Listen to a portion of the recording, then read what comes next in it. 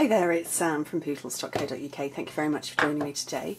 Today's project is this one. I'm calling it my bee box. And I'm calling it my bee box because it is modelled on a Burt's Bees box.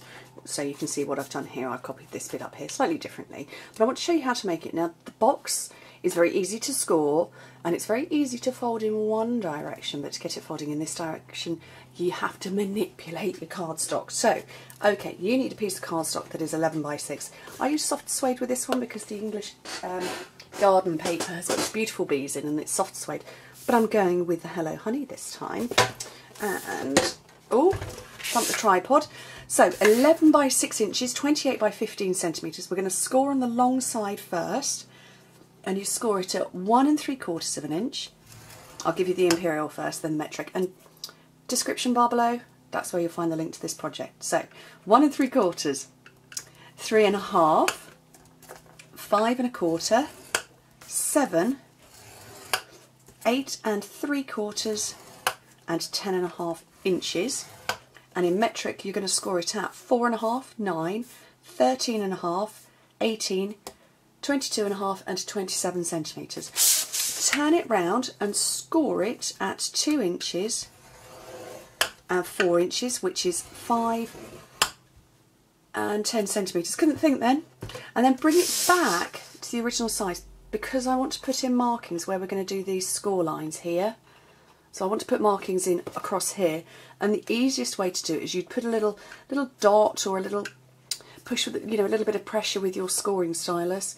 Again, I'm going to give you the imperial first, so 7/8 of an inch, and I've just, hopefully you can see that, I've just made a little divot there. So 7/8 of an inch, 2 5/8 of an inch, and the light is, I'm just going to have to move this because the sunlight is reflecting straight on here. 2 5/8, 4 3/8, 6 1/8, 7 7/8, and 9 5/8. And in metric, you're going to do these, I'm sorry, it's going to be funny lines, 2.25, 6.75, 11.25, 15.75, 20.25 and 24.75. And like I say, please don't panic. Go to my blog. There is a direct link to this, a link directly to this project in the description bar, so you don't have to write everything down. Okay, so, oh, I've lost my ruler. There it is. These lines here, these little dots we've just created at the top, if I tilt it, there's some light. We're going to join that up in a diagonal from there to the corner points here. There's a corner point there, so you're going to line it up like that, and then to the matching one. It'll be easier, it'll make sense when I've shown you. So,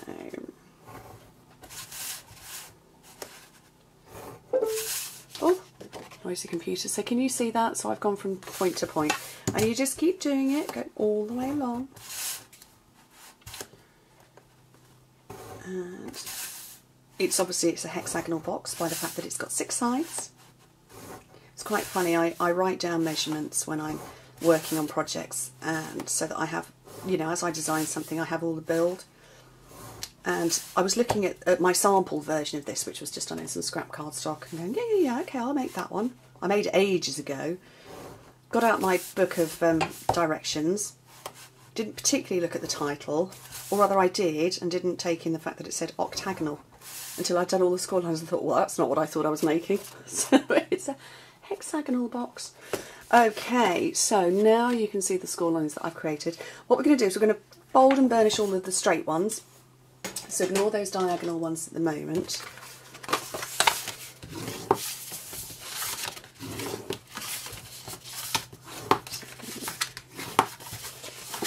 Burnish all the way along.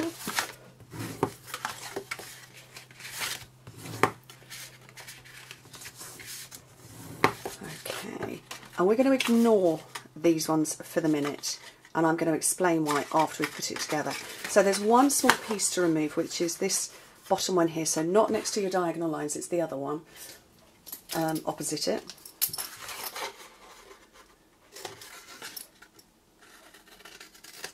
And then cut up the other remaining score lines there. The finished dimensions of this box is 3 by 3 by 2 inches to that part. So it's 3 inches there, there, and 2 inches to there, or 4 inches all the way to the very top. So that's going to give you an idea of what you can fit inside. So that's 7.5 by 7.5 by 5 centimetres to there, or 10 centimetres to there. Okay, let's get our little panels on. So I kept the same bee paper, so I thought it was really sweet. I love it. So pretty, but obviously I've got a different cardstock in the background. And these measure 1 3/4 by 1.5 inches, which is 4 by 4.5 centimetres. And they all just run along the centre panels. So a little bit of snail on each of those. I love this paper. It's made me very happy, this paper. I was very sad to say goodbye to painted blooms. I can handle that pain a little better because of this paper. Aren't I soft? I'm not the only person who's been like that, I know. So I put my little buzzy bees all over. Okay, all 6 minutes. I decided not to do any stamping with this project because I figured it's going to take so long to put it together, or comparatively, that I decided not to do any stamping. Okay, so I'm going to run some adhesive down there. So I've got the new tear tape. I've been calling it tear and tape, or tearable tape. So that's not terrible, it's not awful stuff, tearable, which I can't now rip. Okay, and it does peel very easily. However, I've got thickly painted nails, so it doesn't peel very easily for me. Okay. And then what we're going to do now is we're going to stick all of these pieces down, and I'm going to use Tombow for this because I just want a little bit of slip. So this one here, where my seam, those two, either one of those is going to be your back and your front, so leave one of them to last. So a little bit of Tombow on there, and if I get exactly where you can see, you can position it exactly right, and then if you come along and do the same with one of these other pieces, it holds itself. And I use Tombow because I want to be able to move it about a bit.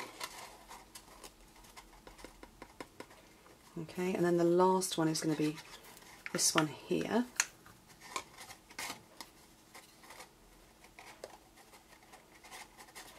I'm just going to grab my bone folder so I can push in and make sure everything has stuck. Okay, now with a hexagonal box, I haven't manipulated any of these score lines. Your instinct is going to be to do that, to push it in and have these the diagonal score lines go in, and that's okay. That's not an unattractive box, and it's one you will have seen me make, other people make, but your finish is that, which is not the same as that. Can you see? You've got the bits pointing out. I want them pointing in. So the bit that you need to push and to manipulate is the vertical line. So where you're following this score line here, this one here is sticking out. We want to flip it and push it in. And you need to let the cardstock know who's boss. So if you're gentle but firm, it will do that, and you just keep going around, so you're swapping it from pushing out to pushing in. And so I've got my thumbs roughly under there, or my thumb. I have one thumb on each hand.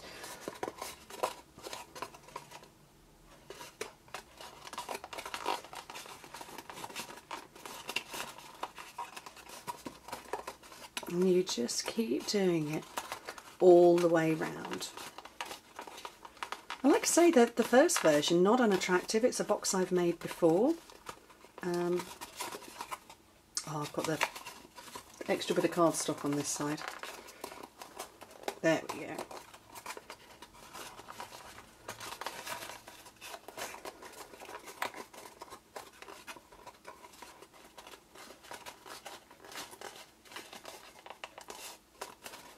And so you then get that shape, which is that shape. Okay, So it's simple, you're just swapping how that scored line is going to go. So now I just need to seal it all off and get my holes in. So pinch it so you've got a bit sticking out. Handheld punch, which I've just gone off to one side, and you're punching a hole at about this mark. So, and again, just keep coming round, all the way round. You can see why I wasn't going to do any stamping, because this box, oh look, I just put a hole in there. Wasn't concentrating. This box is going to take a bit longer to put together. That's okay. It's okay to put some boxes together and have them take time.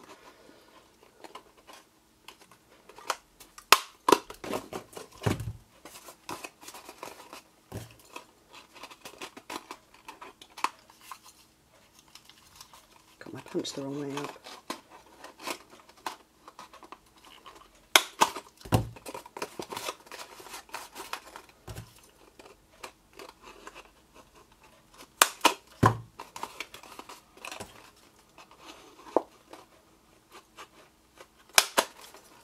Okay, so they're all done. It's now looking a little bit, I'm not happy.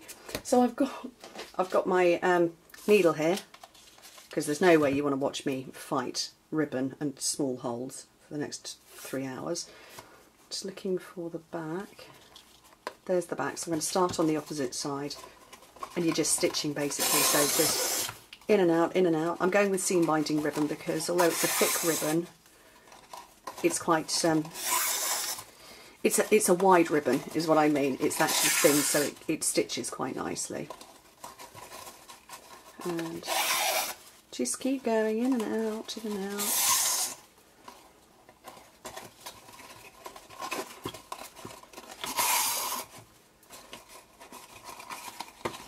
And it's so worth it. It's such a prettily finished, pretty shaped box.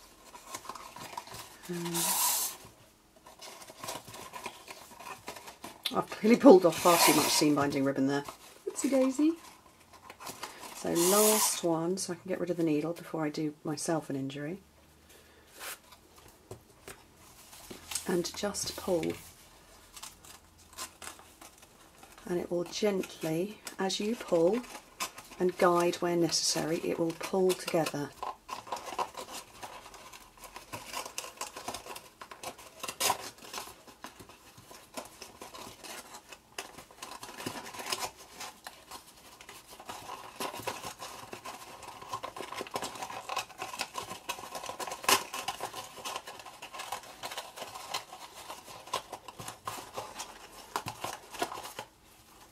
And tie it off.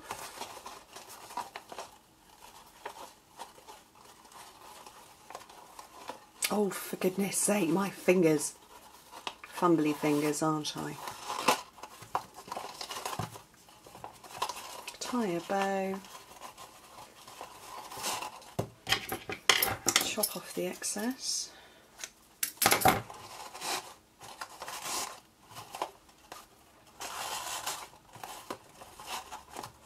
And that is it. That is the box made with vertical ribbon. Isn't it pretty? So it's worth it. It's been worth 30 minutes of my waffle, hasn't it? I'm sure it has. But it's really sweet and I'm very happy with it. So I wanted to show you that you do one set of score lines and you would get it, you know, so that these parts were sticking out, but then just manipulate the cardstock and they're going to stick in like that.